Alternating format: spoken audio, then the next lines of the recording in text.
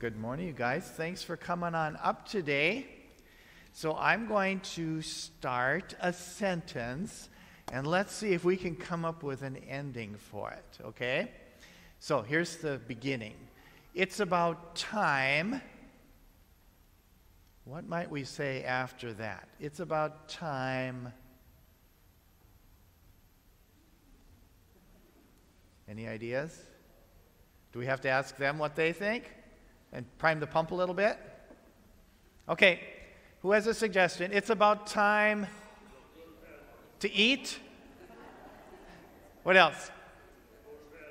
To get up? To go to worship?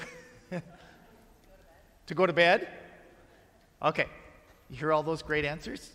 Can you think of any others? It's about time for spring. Yes, we have to make it through winter first, though, don't we?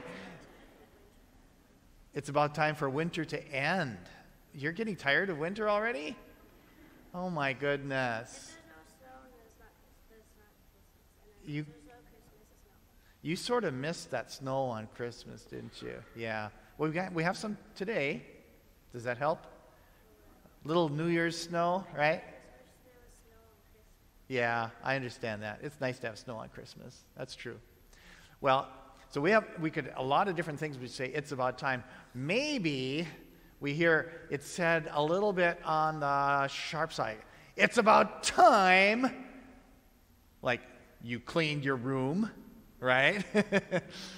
It's about time you get dressed. Okay, so we talk about time in a lot of different ways, don't we?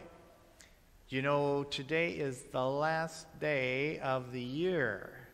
So there's some other things we could say. It's about time. I have a couple of books here. These are desk calendars. And because I'm an old guy, I still do like to have paper calendars to write on and stuff, you know? So this one says, what does it say on there? 2023. This one says 2024. So I'm switching over, aren't I? Because it's about time to get a new calendar. The year is changing. Now, here's a calendar as well. This is a 2023 calendar. And each month on the top picture has pictures of my grandchildren. I have 5. So that's kind of fun to think of as that month goes.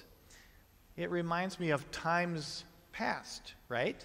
When we had some special times together with the grandkids. So we can kind of, as we think about time, have some memories that go with it. We also might, as we think about time, look forward to things.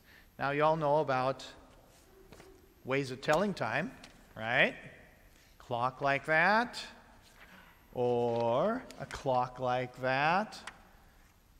Yeah, so we think of time in a lot of different ways, especially as the new year approaches, but also in the Bible reading we had, it talked about time.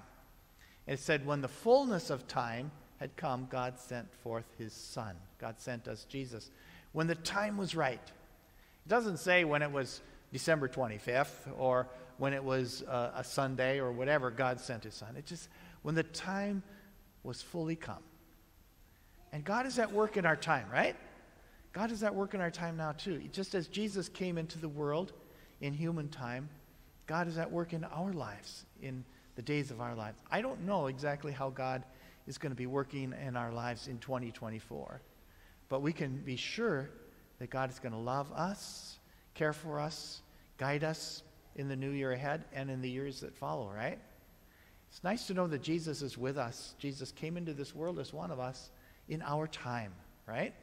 To share our time with us and to lead us all the days of our lives. Shall we pray together? If you can repeat after me. Dear God, thank you for sending Jesus. Thank you for sending Jesus at just the right time, at just the right time. Help us to know that he is with us, all the time, all the time. Amen. Thank you for coming on up today. Appreciate that.